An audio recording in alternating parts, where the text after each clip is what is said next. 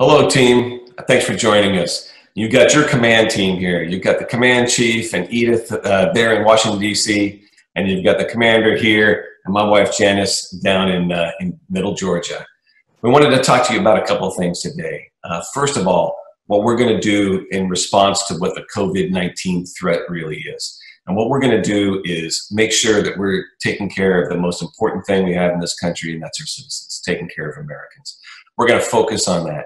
However we need to fold into what the Air Force is doing in order to provide support to Americans, that's what we're going to do. Currently, we have reservists that are in New York City helping at a few of the hospitals there, because that's where the epicenter is currently.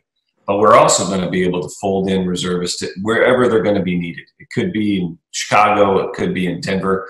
I'll tell you, wherever that pandemic leads to next, there are going to be Air Force reservists there to make sure that we're taking care of our American citizens.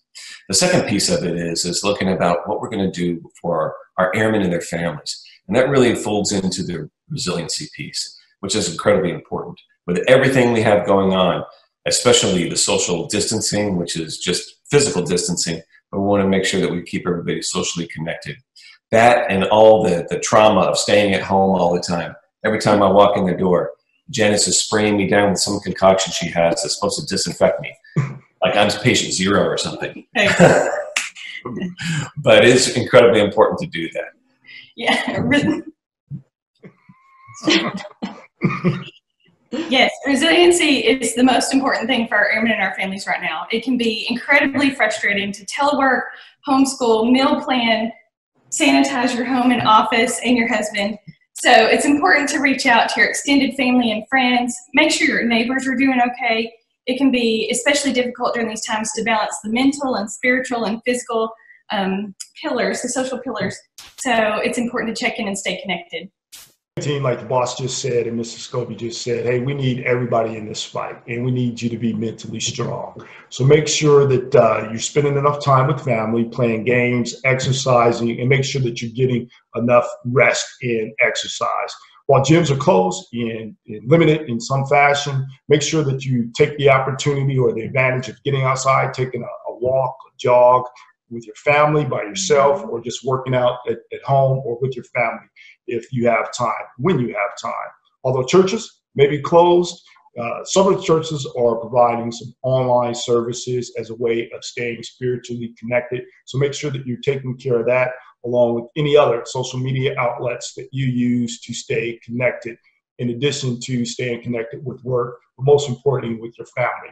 Because although social distancing is important, social distancing does not mean social disconnection. So make sure you're staying connected.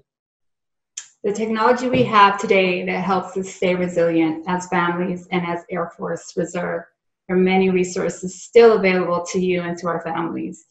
For one, military1source.com, your local key spouse programs, Air Force chaplains, psychological and mental health counselors, veterans and VA resources, and of course, our first sergeants, supervisors, command chiefs, and commanders.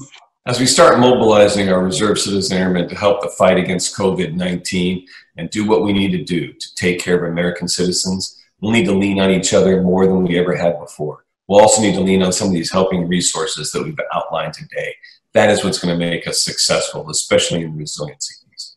Our communities and neighbors need us to be strong, both as an Air Force Reserve military and civilian members fighting the COVID-19 fight, and as DoD members battling the challenges of our restricted movements, quarantine, and family care. I'll tell you, the Command Chief and I, we don't care what status you're in. What we do and care about is that you're part of our team. You're always part of the Reserve family. So no matter what's going on, make sure you stay connected with us. Bottom line is this: know that you're not alone. Whether you're a spouse, a parent, a child, civilian, contractor, or military member, you're not alone, and we're in this together. The Air Force Reserve cares about you. Your command team cares about you. Stay strong, stay safe, and stay connected. Thanks, team. Take care. Bye, team. Bye. Thank you.